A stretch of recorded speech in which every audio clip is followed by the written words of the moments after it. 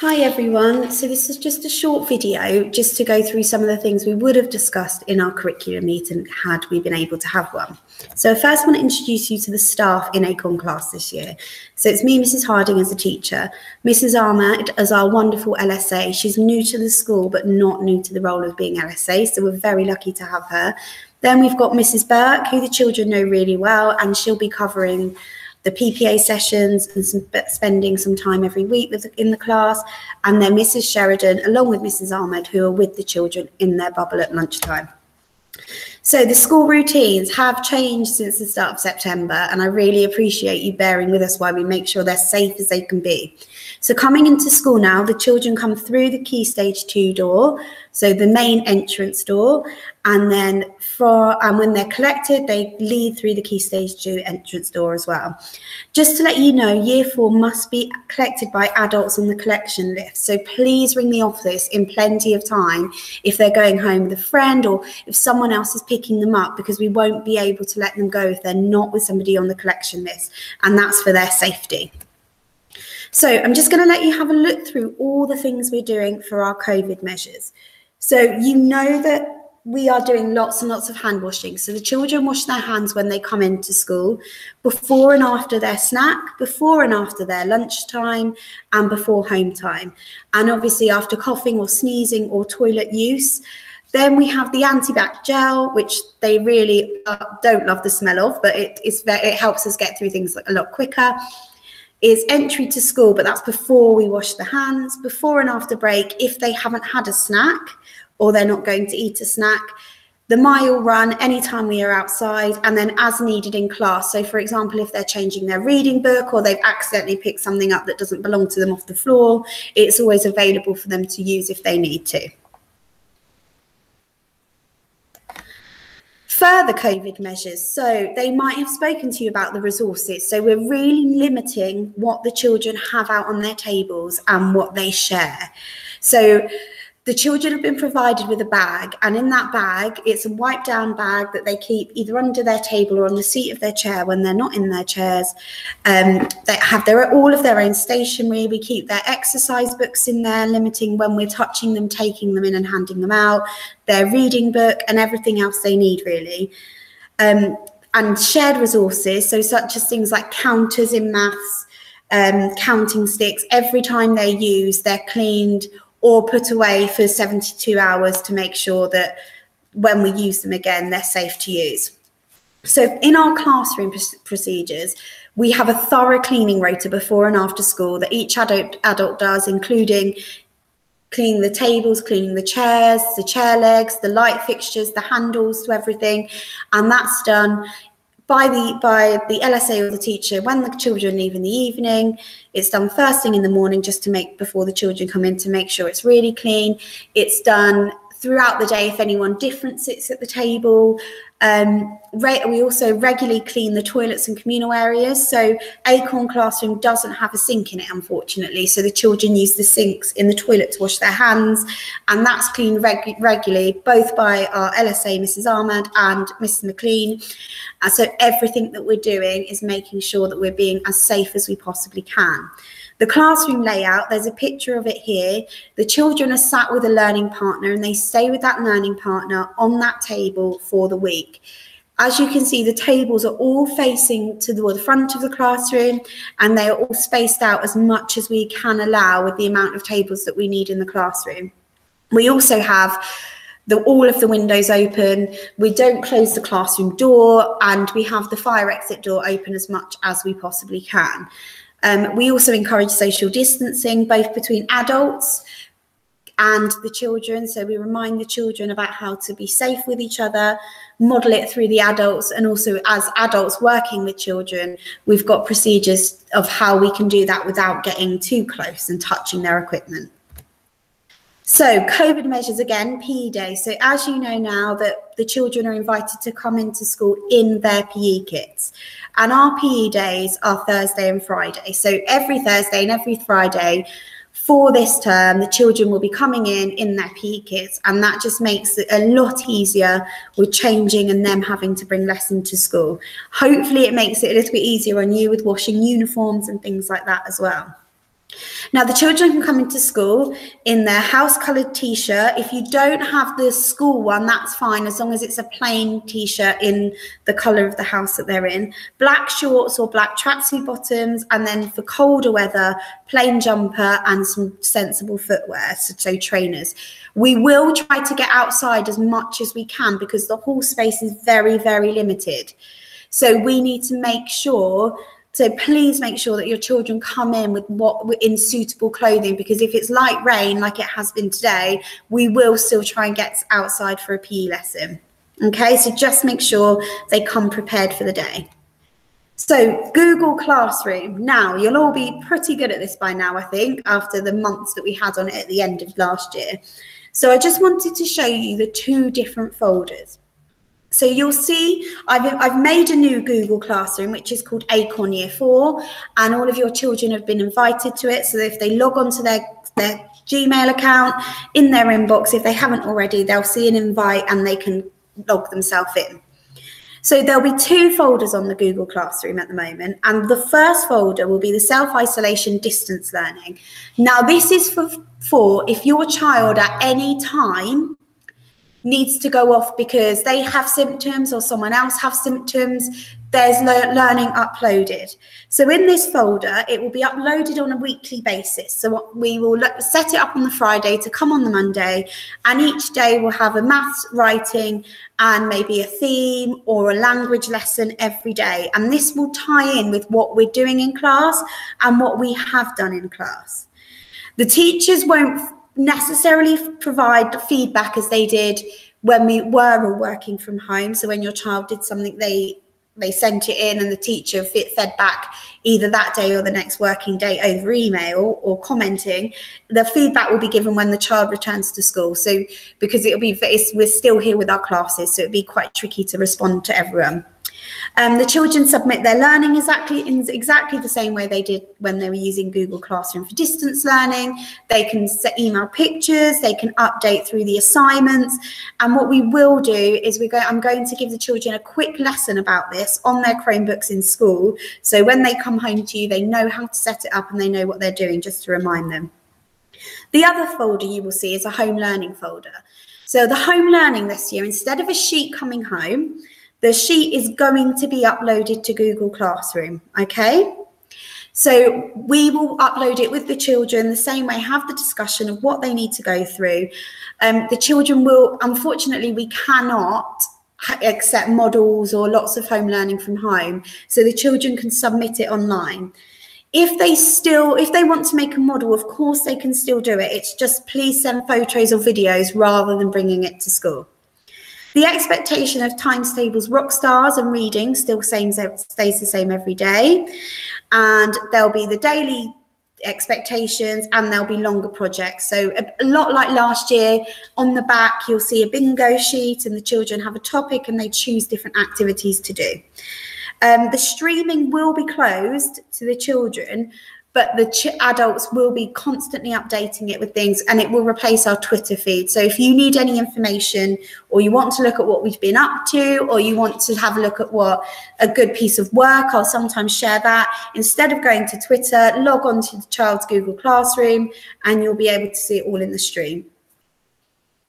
So trips. So usually this is where we talk about all the exciting things we have planned for the year. But unfortunately, we cannot take the children on school trips this half term. So as soon as we'll be able to, we will resume normal practice. And I'm already thinking of things that we can do, but we just need you to bear with us as time to keep everybody safe. And until we can, we won't be able to have any. So I'm going to go on to how we're teaching maths. Now, how we're teaching maths isn't too dissimilar to how it was in year 3. However, we really are trying to plug those gaps and reteach the children and remind the children of the skills that they might have forgotten about or that they missed out on whilst in lockdown. So maths in our school and in year 4 takes place in the way of fluency. So first of all, hopefully you would have got a chance to come in and see some fluency lessons when we open them up for you. So our fluency in year 4 consists of daily times tables practice, And then our daily fluency slides, which is a lot of recapping, pre-teaching and overlearning. So the children are really, really confident with the topics that we've covered and the topics that are coming up. We also do regular gaming. So on this PowerPoint, I've just given you the instructions for a game that I taught the children to play last week, and they really, really loved it. So you'll need a pack of playing cards, and the picture cards as users of 0, 5 counters, and a copy of the game mat. Now, the game mat I have uploaded to Google Classroom, and I will do again. But if you don't have a game mat, you can just you can record the numbers any way that you like. So each player is dealt 4 cards. They arrange their cards to make the greatest possible number. Then the pupils write their numbers on the game mat or on a board and compare using the greater than or less than symbol. So we like to remember those as the crocodiles. The crocodile's mouth is always open towards the biggest number. And then the person that has the greatest number wins a counter. And then you keep playing until all the counters have been won and you see who the winner is. We've also played this in class, making the smallest possible number. Some children chose to take it up to 5 digits in the 10,000. Some children chose to use it to secure their learning by doing it with 3 cards or 2 cards. So just one of the really nice ways and things you can play at home with your children as well. In our Google Stream and in home learning, we will be trying to share some more of the games that we're teaching the children in class so they can teach you at home too. We've also started for our main maths learning a maths recovery curriculum. So we are following a robust curriculum for maths. We're using the Hearts Maths Essentials planning recommended by the Hertfordshire Teaching, and we've been using it for a couple of years. But what they've released now is a plan that streamlines the priority areas. And just on this slide, I've just put the main priority areas of the autumn term for you. So I'll just give you a second or two to read through it.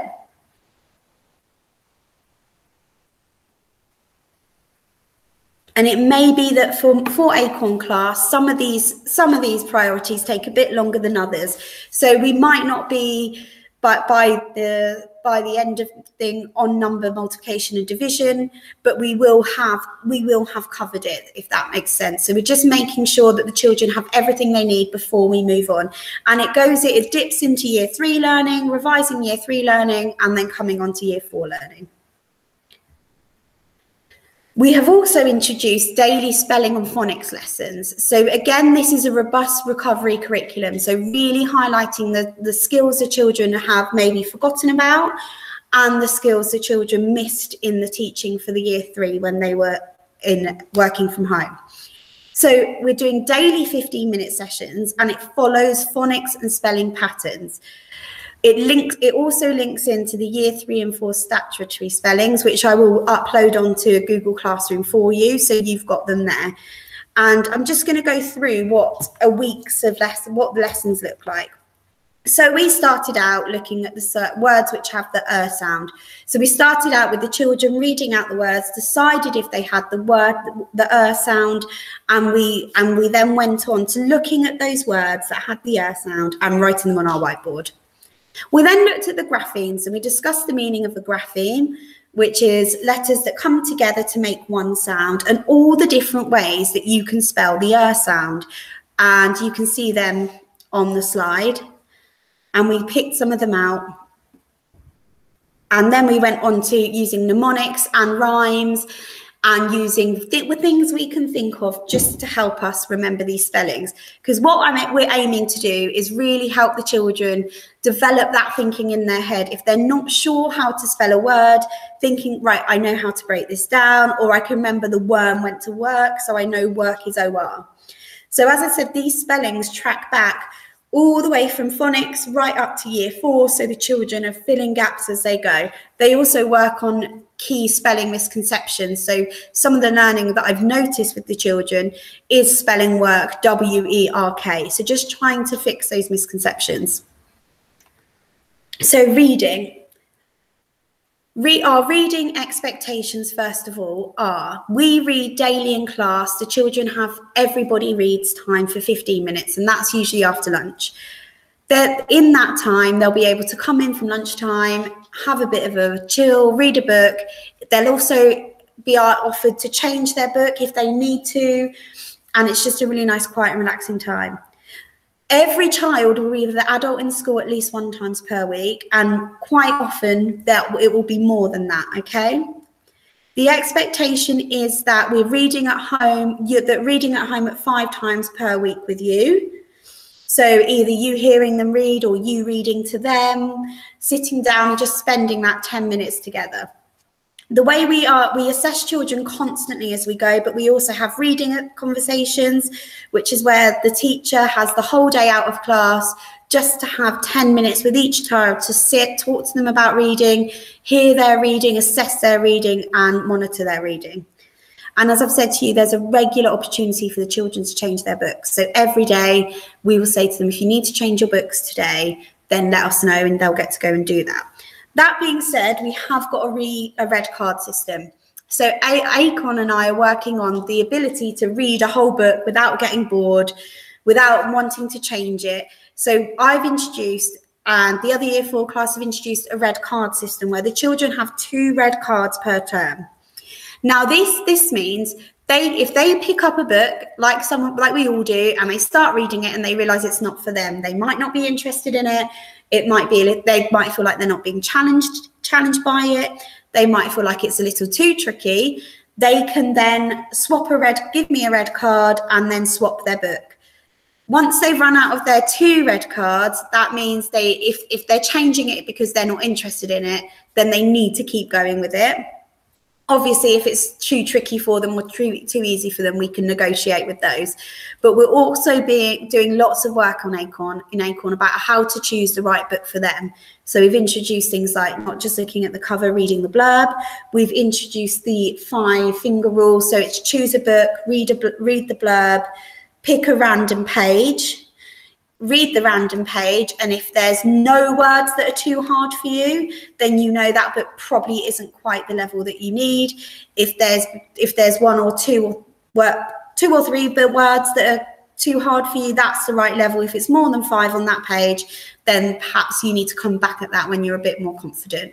So we're really working on how to choose books. And what I'll do as well is I'll upload the 5-finger rule along with this video to the classroom so you can see everything there. Teaching of reading. So again, we're following a really robust recovery curriculum. We started this last year and we're rolling it out again. So we have 3 times a weekly whole class reading lessons, and they go in a pattern. So we have reading for enjoyment, and in that lesson we'll read a short text to the class, we'll talk about the vocabulary, we'll discuss new words, what they mean, how we can use them. The next session, it'll be reading out loud and performing the text, so echo reading. So that would be, I would read it to the class, showing them the expression and showing them how to read with the full stops and the punctuation, and then they would repeat back, and then they'd have some time to go and read with a partner. And then in the 3rd session, it will be something to do with the comprehension skills. So it would either be giving them a couple of comprehension questions to answer, or doing an activity that relates to the reading where they're going to have to use their inference skills and dig a little bit deeper. We also have daily reading of our class reader. So the class reader that we have started is Michael Mapurgo's Kenzuki's Kingdom. So we read that every day, and that's a book to enjoy and talk about as well. And as I said before, parents reading to children regularly is really recommended throughout primary school. So please don't think now they're in year 4 and lots of them are confident readers on their own that you can't read to them, because they love it. And it'd be really nice if that balance of 5 days a week reading with them, you could read some days and they could read others. So we're going to go on to reading journals. So as a class, we've decided we're going to share them every week on a Friday.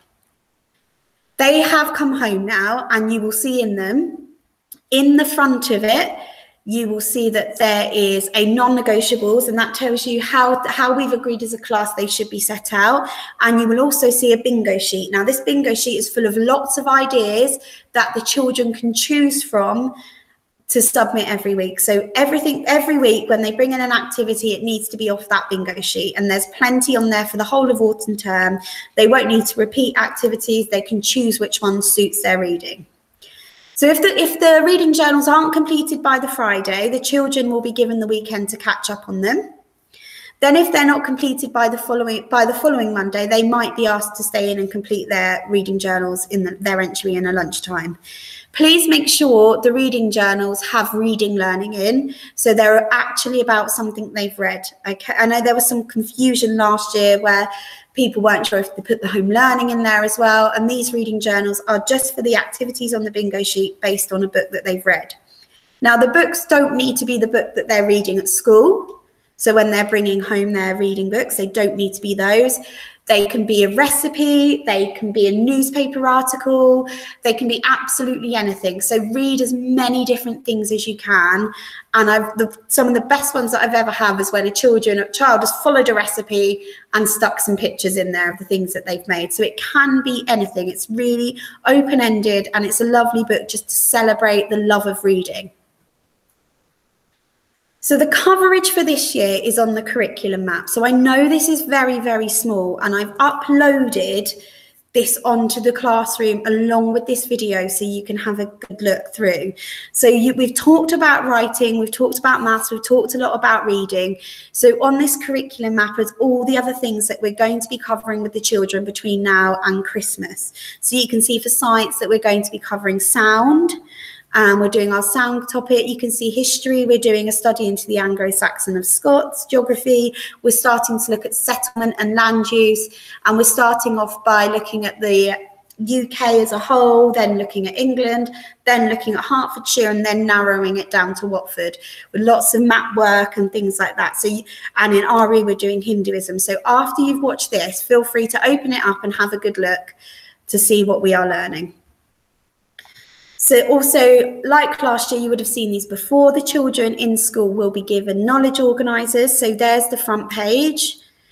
And that's all to do with our history and geography topic. And you can see it's got key vocabulary on it. It's got some pictures. It's got some maps. It's got a timeline on it. And these are going to be available for the children just so that gives them some context about what we're learning. But also so they come to the lessons with some confidence. They'll know something that we're going to talk about. And on the other side of the knowledge organizer is science and technology, so the words that they need. So something I forgot to drop in, at the bottom of our knowledge organizer, I'll upload this to the stream for you as well, is an inquiry question. So this is something that all the way through our topic, we want the children to be considering all the time. So the one on this one is about how Anglo-Saxons lived in their houses. What do they prefer? Do they prefer life today, or would they prefer to live then? Or is it not as easy to answer that? Are there some things that they'd prefer in those times, or are there some and these times, and they would like to mix them together? So the conversation around, we're going to be coming back to that conversation all the time. Right, key dates. I'm nearly done, I promise. So key dates. Parents' evening is week beginning 23rd of November. It's going to be done via Google Meet. So it's going to be a little bit different. So look out for that. The office will email you when it's time to book appointments. And we've got the Year 4 times tables assessment, the week beginning the 7th of June. So we're doing lots of times tables in class. They'll be doing lots of times tables in Times Tables Rockstars. And I know by then we will be very, very confident. So the final thing, contact email addresses. If you have any questions after this presentation, or in general you want to contact me, ask anything, my email is on the screen for you now. Feel free to write it down. If you just let me know anything you need. I know it's really tricky at the moment to speak at the door, which is what we would usually do. So do feel free to email me if you need anything. So that's everything really, and I've talked for quite a long time. So I'm going to upload these slides for you so you've got them as a reference as well. And thank you for listening. And I'm really looking forward to spending Year 4 with Acorn class. And I really, really hope that next time we do something like this, we'll be able to do it face to face. So please take care, and I hope to hear from you soon if you need anything.